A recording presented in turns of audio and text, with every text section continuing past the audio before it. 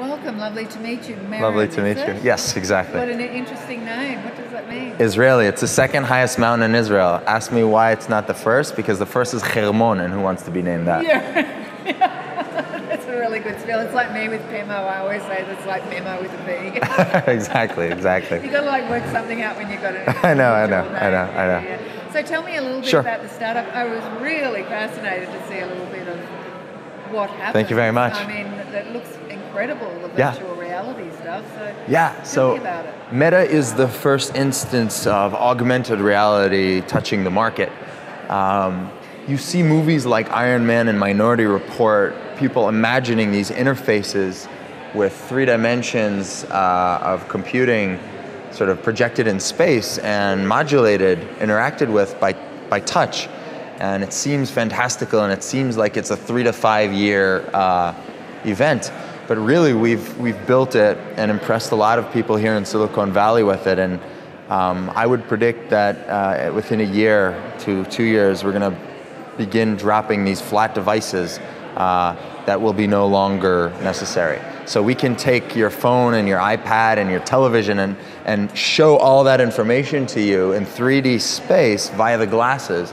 And that's how paradigms change, right? When the phone went into the little touch device we call the iPhone, the paradigm changed, and similarly, we're doing the same with glasses. So we're basically crossing the chasm, as you would put it, to the other side, yeah. right? Yeah, It's exactly. pretty exciting, man, and pretty exciting that your company is one of those leading that. Thank you very much. Appreciate it. And I'm always interested about venture and helping entrepreneurs raise venture and supporting the venture industry. Tell me a little bit about your history with investment. Sure. So we are going through the end of a seed round of around $3 million, and it's now going into the next phase of investment, which I can't talk about the dimensions of it yet. But this is a very big project. We have a lot of initial traction. We've sold $1 million worth of goods in the blink of an eye, and over the last few months, Y Combinator out in Silicon Valley has funded us, and a number of other top-notch investors like Alexis Ohanian, co-founder of Reddit, or Gary Tan out of Y Combinator, Tony Hsieh from Zappos, and these people are all betting on the fact that a form factor is changing and we're the right people for the job. It's pretty exciting, eh? Yeah. Having all those big names, it'll be like, wow. Yeah. We're really excited to have these people. Yeah. Great advisors too, right? Right. And how long has the company been going? So the company officially has been going since December as an LLC, and then that changed into a C Corp more recently for Y Combinator. I've been working on this as a project for years, for 2 or 3 years now.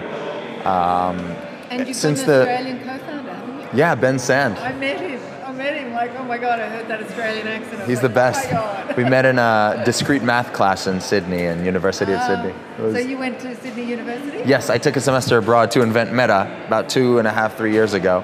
I got a scholarship to Sydney University cool. to do maths, but I actually turned it down at the time. I see. Okay. Okay. Well, that class was challenging, and so maybe you did the right thing. So I met Ben at a discrete math class, and the subtext was that I was at Columbia University.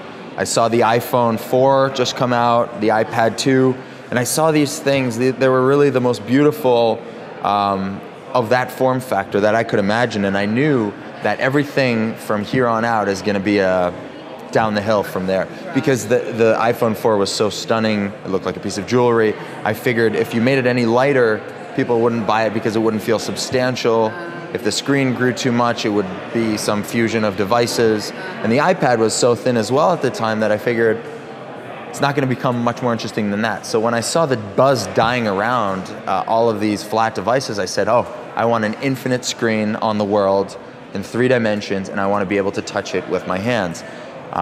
Except I didn't know any of the technological pieces necessary for that. So I said, I'm going to leave New York for a semester and go invent this in Australia, where it's quiet and I could figure it out. However, Australia is actually well known for all the inventions and innovations. Right. And I think part that is because they're so isolated down there. Yeah. And so we do have the influence of America and the UK, but in the end, they do tend to just go off on their own things. And amazing medical innovations. Yeah, absolutely. I collected my co-founder there. We brainstormed this company, which is now really at the top of the charts for augmented reality, and I see a lot of mirrors between Australia and Silicon Valley insofar as that it's quiet and allows you the space to invent. And so you guys are based in the valley? Yep, in Los Altos. Fabulous. We're at the top of a mountain overlooking all of the valley. And you see little Google over there in perspective, little Apple over there. You see all the way to San Francisco.